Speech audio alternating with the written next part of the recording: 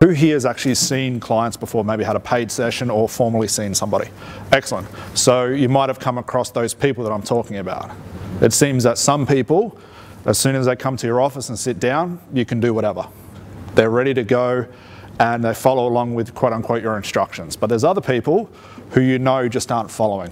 They're either not listening, they've got questions, they're resistant, there's something going on inside of them that makes them feel not as hypnotic as the rest of the subjects you work with, okay? So when it comes to conversation hypnosis, there's very many ways to look at it, okay? What I want to look at today is language patterns. We're not going to spend a whole day learning language patterns and learning the right format, the right sequence, where do I put this word, what's the best Ericksonian line here, how do I add confusion, because that becomes irrelevant when we understand the principles of how language patterns work. So the premise I want to work with is start off with this question, and hopefully throughout the day we get to answer it. Who's used language patterns before? Okay, for those who don't know what a language pattern is basically the foundation of what conversational hypnosis is. It's your ability to be able to flow with language. Okay, it's your ability to say certain things that have more of a hypnotic effect or more of a confusing effect for certain things that you need to work with your client. So as hypnotists, we spend a lot of time working on our language patterns. We spend a lot of time trying to find the right words, the right lingo. We try and piece all these fabulous sentences together. Who's been stuck doing that before? Who's gone onto the internet and looked for the best language patterns? We've all done it.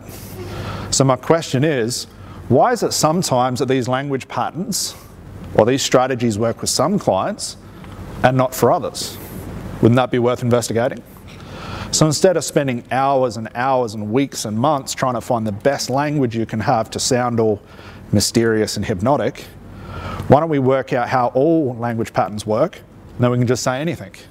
And it has the same effect of those language patterns you put so much time and effort into trying to research. Wouldn't that be a better idea for us? So essentially what we want to do is to be able to say anything and have that have a hypnotic effect. There'd be no use for language patterns then, because we wouldn't need them, because we understand the principles of it. Does that make sense so far?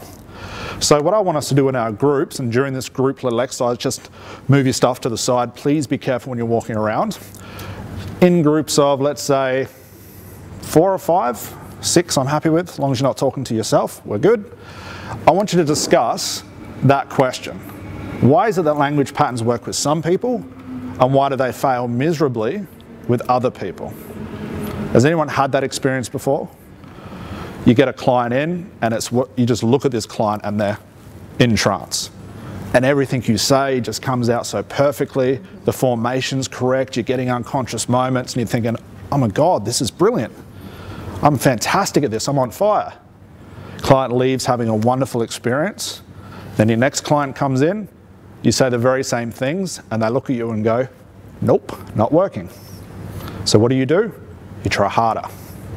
You dig deeper into your language bag, you pull out all these fancy patterns, you look at it more intently, you might do some hypnotic tricks with them, and the more you try, the more resistant they come.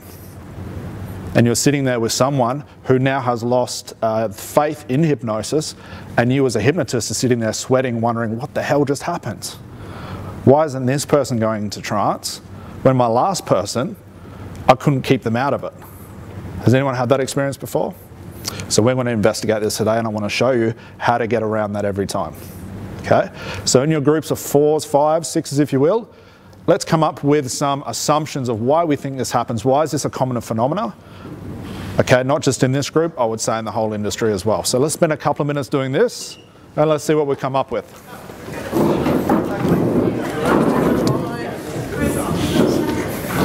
Oh, yes. All right. So, essentially what I want to do from that little chat is work out what are our thoughts around language patterns, because we understand where we all are as a group. We can destroy the biggest mistakes you're making and also that I made when I was very young. Okay, so why is it that some of our language patterns stick and have a hypnotic effect, which is the goal of a language pattern, and why do some fail miserably? What are our thoughts? What do we think?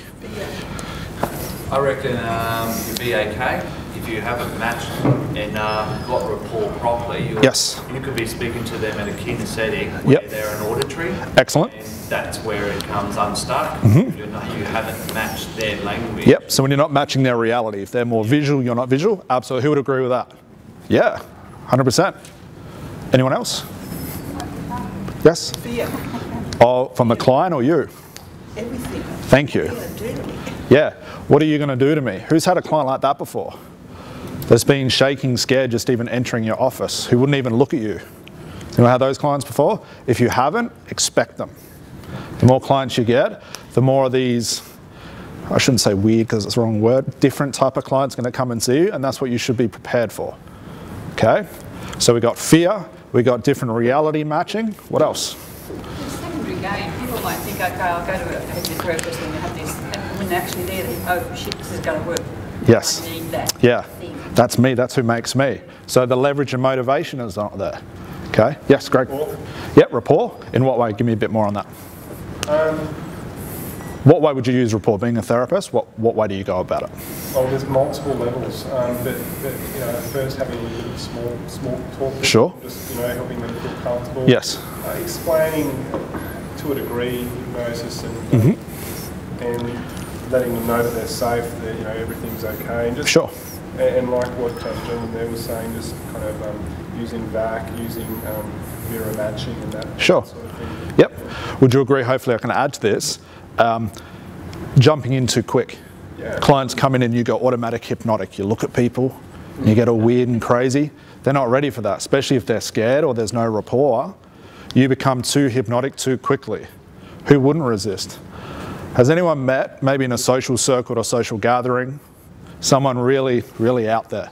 Never met this person before, but the subjects they talk about or the way they talk about themselves or the way they view the world is so left field from what you view. Has anyone met one of those people before?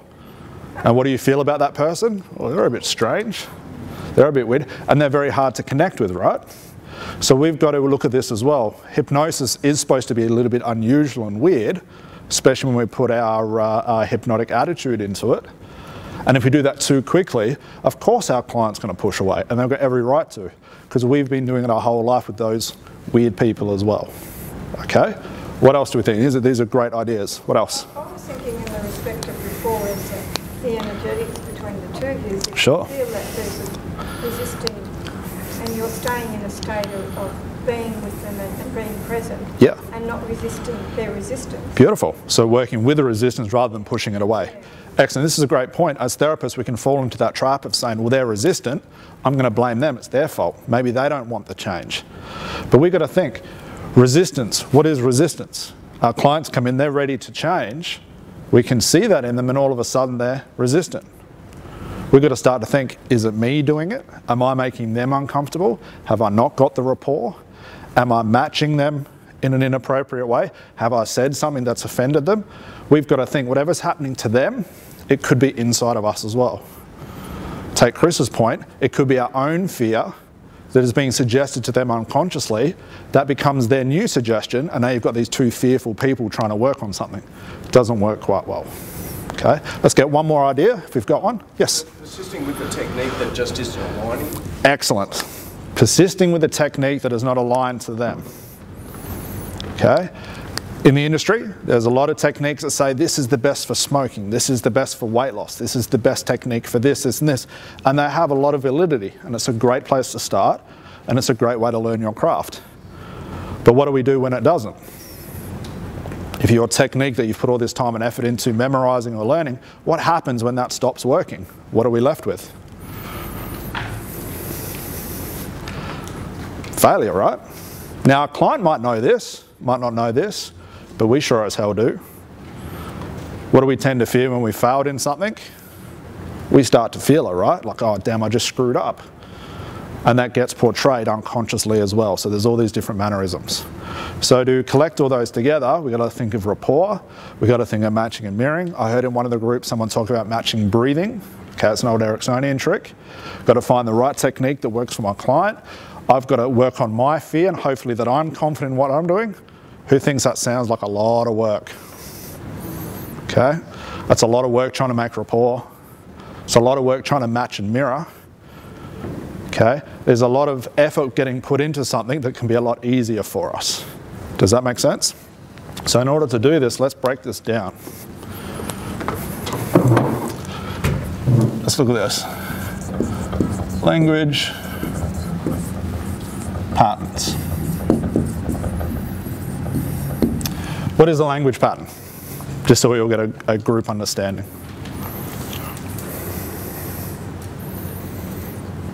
Yep. Combining words in which a way to create hypnotic phenomena. Excellent. So just putting words together, that'll hopefully have a hypnotic effect or create some sort of hypnotic phenomena. It's a hypnosis, it's a hypnotic lingo, if you will. It's learning to flow with language without umming and ahhing and putting ideas together. Everyone cool with that? Okay. There's two types of language patterns I want to work with. Like I said, we're not going to go through a whole list of this is the best language pattern to use. You need to put this word here and that word here because it becomes irrelevant. Okay? What is the goal of a language pattern? Change. Change. Yep, create change. What else? To create a response in the client. To create a response in a client. What's create confusion? What's our ultimate goal with a language pattern? Yep. Get rid of the conscious mind. Yeah. Put them into trance. What else does a language pattern do other than that? Regardless of what trance looks like, whether it's a form of confusion, an Ericksonian approach, for those who went to the Spotting Unconscious Moments seminar, could be that approach. At the end of the day, what's the only goal? Trance. Or hypnosis. So, to make this a little bit easier, for those who haven't been to a seminar before or followed this process, I just want to look at hypnosis, and there's 4 steps that regardless of what technique, what strategy you use, what type of approach, whatever the label's called that you've practiced with, all hypnosis has to go through in some form this 4 steps, ABSU. Who's familiar with that 4-step acronym? Okay, excellent. So if you're not, if you have been, who has been hypnotized before, formally or informally? Yep, excellent. In order for this quote-unquote hypnosis to have a reaction or for you to feel like you've been hypnotized, your hypnotist, whether they knew it or not, had to have applied, usually these 3, this 4 is just a bonus if you will, these 3 to put you into trance, okay? Your hypnotist had to get your attention. They had to bypass, I'll put the C mind, which is the conscious mind, and they had to stimulate the unconscious mind.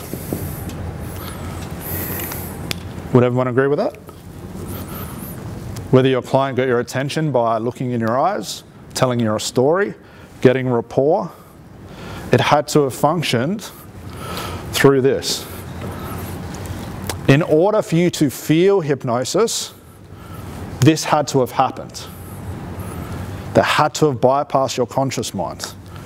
It's that conscious mind in you or your clients that says, hypnosis isn't real. I can't be hypnotized. This is rubbish. Who's heard that before? Yes. That's that part of the mind talking. In order for you to get some sort of hypnotic phenomena, i.e. your client's eyes closed automatically, they relaxed really deeply, maybe one of their arms lifted up by themselves, they felt confused, their breathing went shallow, went heavier. In order for that to happen, there had to be some sort of stimulation of the unconscious mind, because that's where trance exists. Does that make sense so far? This we'll look at a little bit later. This is just utilize. We'll look at that very soon. But these are the 3. So if you've been hypnotized before, this would have had to have happened in some form. Okay? So if our goal with our language pattern is to get trance, what else could we use a language pattern for? There's 2 categories. Trance. What else might we use a language pattern for? Connection. Connection, yep. So it might be a rapport. What else? Change. Yep, change. Let's call it therapeutic. You've got language patterns that induct a trance, do we not? And you also got language patterns that might create some sort of therapeutic outcome. There's only 2. So to make your language patterns easier, when we're working with clients, we need to figure out where inside of this interaction or this intervention are they? If a client is not in trance, should we use a therapy language pattern? Who would agree yes? This is where people either do this. We could combine them.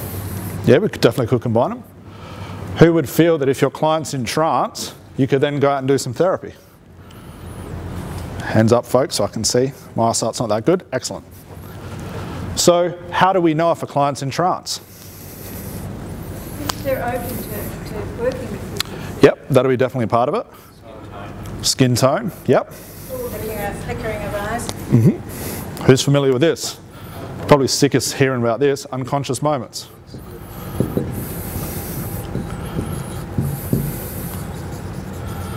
For those who are familiar with it, what does an unconscious moment tell us? It's working. The rest of you that have been, certificates torn up, I need that it's working. So what is an unconscious moment? Skin tone coloration, flickering of the eyes. Breathing. So skin, breathing. Lost in thought. Yep, so can we put that like focus? Yeah, happy with that. There was one over here. Eye movement. Eye movement. Their wrist is limp. Their arms are limp. Yep, so it could be either limp or cataleptic. Yeah, so emotions. We saw a lot of those at the unconscious moment seminar. Clear indications. So an unconscious moment is a pure expression, write this down, is a pure expression of the unconscious mind. So if you've got your favourite language pattern, and we'll make a bigger list of these, if you've got your favourite language pattern and you get no unconscious response, what does that tell you about the language pattern? It's not for them, or there's other things you need to include in it. If you do see any of these, we'll add to this list, it means you're on the right track. So what other unconscious phenomena, unconscious moments, are we likely to see or even hear from our clients? So we get a clear list, because you're all going to play with this very soon. I want you to monitor these. What else? You get an abreaction. Yep, so it could be an abreaction. An abreaction is a negative reaction to trance, a very disturbing negative reaction. Okay, we'll talk about more later. That deals with more the safety side of things, but we'll look at that later, but that's a good one. Swallow. Yep. Take a deep breath, so you've got breathing there. They can move their body. Yep, so posture. What else? Confusion. Confusion, yeah. For those that have seen clients, have you ever asked a client a seemingly ordinary question that they cannot answer? And they do this. Well, it's sort of like, it's, I can feel it, but it's not, it's like, and they struggle to even answer the question. Who's had that phenomena before? That is the unconscious mind kicking in, because you've bypassed that conscious reaction, which is all your clients' excuses about why they can't quit or why they can't do this in life. Does that make sense? So there's a lot of confusion. What else? Sighing. Sighing, yeah.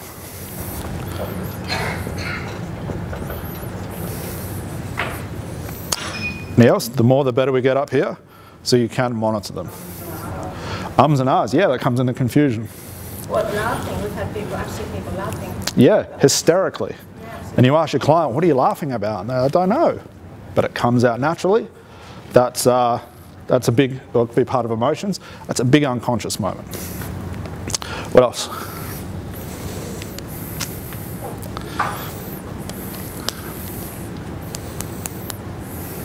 Falling asleep. Yeah, falling asleep, that could be the opposite, but we've got to touch on that anyway. It is common. Well, I had one client open their eyes while they were in trance. Yeah, it's natural. And put them back into trance. Yep. The question you should be asking is, did they actually come out? No, they didn't. There's a big myth around eye closure or eye opening with hypnosis, regardless of what you do, conversational, clinical, whatever. As long as you're seeing these, the eyes can be wide open. For those who've been in enough of our seminars, you've seen that dozens of times. It looks quite bizarre, but they're getting all the unconscious responses even with the eyes open. Okay? So we'll leave that up there for now because we're going to get into our first exercise. Okay? So what I want you guys to do is break up again, swap. Sides can go into sides, not boy versus girl. Let's get into groups of 4 or 5.